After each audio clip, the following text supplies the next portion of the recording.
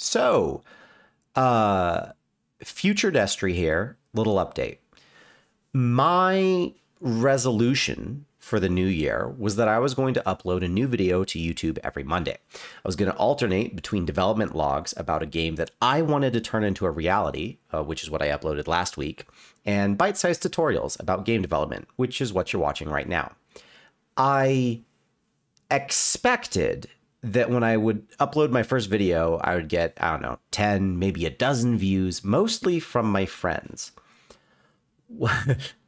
What I did not expect was to get dozens of views, hundreds of views, thousands, over 9. It's over 9,000! 9,000?! There's no way that can be right! It can't! I don't know what's happening. I don't know why it's happening. I do know that if you like what I'm doing so far, you're gonna love what I'm gonna try and do for you next. Thank you. Thank you all so much. I want to thank you in the best way that I possibly can. And I really do think that at this point, the best way for me to thank all of you is to just make the best damn game I can. And that's exactly what I'm going to do. The plan was to alternate between devlogs and tutorials, and I'm going to stick to that plan at least for the next couple of videos. Please use that time to let me know in the comments how you feel about the alternating format. Do you like it? Do you not like it? Is there something else you'd like instead? Tell me down below while I try and figure out what's going on and try to get as excited as I am, because you and I are going to make this into an incredible adventure. Let's do it. Good morning and welcome to 8-Bit Tips, the off-weekly show where instead of a devlog, I teach you everything I've learned about game development over the years. Today we're going to be taking a look at polymodeling, and specifically one simple trick that you can use to instantly improve your polymodeling skills. Watcha! Polymodeling is one of those things that comes up every so often, whether it's retopologizing a complex model or making like a simple prop that doesn't really merit sculpting. Whatever it is, it's something that as long as you know this simple trick, it'll make whenever it does come up much easier, and it'll be a real lifesaver here. So first, let's take a look at someone who does not know said simple trick, which is the person who started modeling this fire hydrant here, right? And as a beginning modeler, everything in theory has been going really well. We've been modeling with quads. We've got our edge loops here. This is fantastic. We even put in bevels so we don't have any sharp edges. This is awesome. All that's left to do is we have to come up here and we have to seal off this little hole at the top, and then boom, our model is done. The problem is that the person who's working on this is going to have an unnecessarily difficult, if not impossible, time trying to seal off this simple little hole at the top of the fire hydrant. And the reason for it is because even though we've been really diligent in making sure that we've got edge loops that go around the model, the problem is that we don't really have any edge loops that go across the model. And I can show you that in practice here. So I've selected these two things, which in theory are on opposite sides of each other. And in theory, you can look at this and go, oh, everything's fine here. All of the vertices are in line with each other. I don't see anything sticking out, and that's fine. The problem is that if we look at this thin vertical blue line here, even though the vertices are aligned with each other, the problem is that the vertices aren't actually aligned or mirrored across any world or object axis.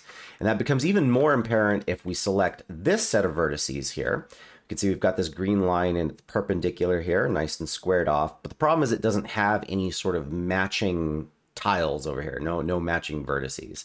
So if I select this one and then go into front view, you can see, oh man, this is a mess. This is all misaligned. Even though I have one that is mirrored across the world axis, this is not good. This is going to be impossible, because when you come up here, if we start, we can go, okay, I'll pull that out and I'll make this into a face, and maybe I'll make that into a face as well. And then if I pull this, and I'm not going to have any matching vertices on the other side, nothing is going to align with itself. It's going to be a headache and a nightmare. And at the end of the day, all you're really going to be able to do is select all of these, merge them in the center, and call it quits, which is not ideal. We want to avoid this whenever we can. So then, what is the simple trick that lets us avoid that entire thing in general? Well, the answer is really simple. All you got to do is whenever you've got an edge loop, I've got one right here, try to make sure that it is divisible by the number 8. And that's the whole trick. Whenever you have an edge loop that's divisible by the number 8, you're always going to have these vertices sort of on the orthogonal directions here, and then these vertices on the 45s. And what that lets you do is, I'm going to take this one vertex here on the side, I'm going to pull it out, and then I've got 1, 2, 3, 4 vertices, which is a quad, and I can do that the entire way around my model here. It's super awesome. All of my edge flow is maintained both vertically and horizontally across my model, and this is super nifty. This is great. You can do this no matter how many vertices are in your model, again, as long as it's divisible by the number 8. There's a slightly more complex ring, but you can do the exact same thing. This edge loop happens to have 24 vertices. You can see that selected over here. And again, I've got these on the orthogonal directions here, and then these on the 45s.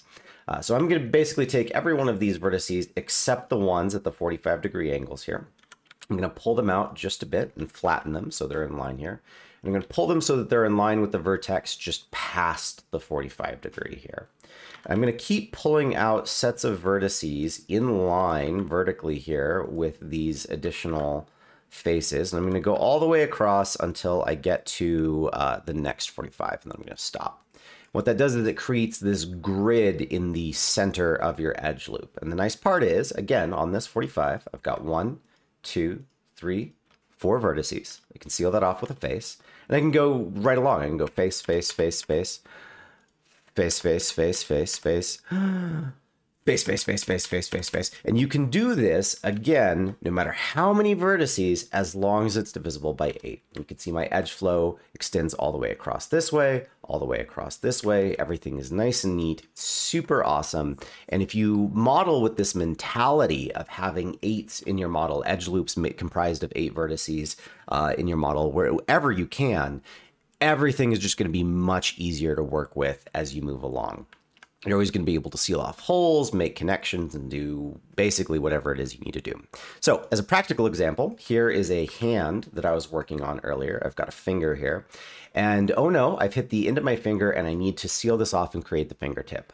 But luckily, because I've been smart and much better than when I was modeling the fire hydrant, this is going to be really, really easy to do. I know all I need to do is take this one vertice, pull it over, and bam, I'm already set. I can take that, seal it off, boop, seal, do, boom.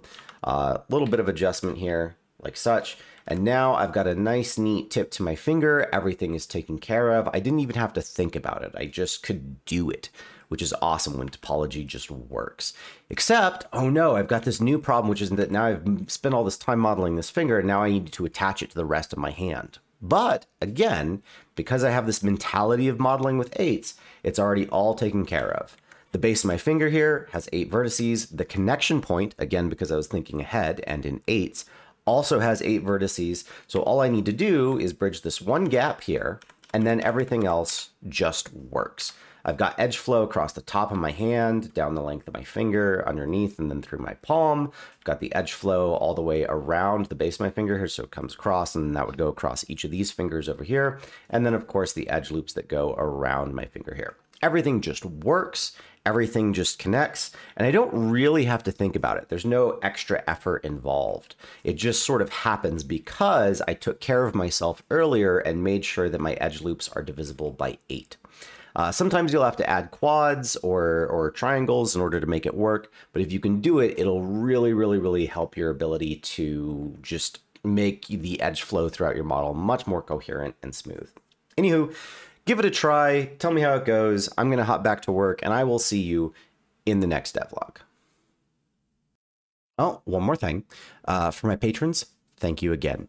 You guys are making this whole process infinitely easier for me. Your benefits will be kicking in over the next week. For everyone else, there's a Google Drive link down below where you can download an old version of the game for free.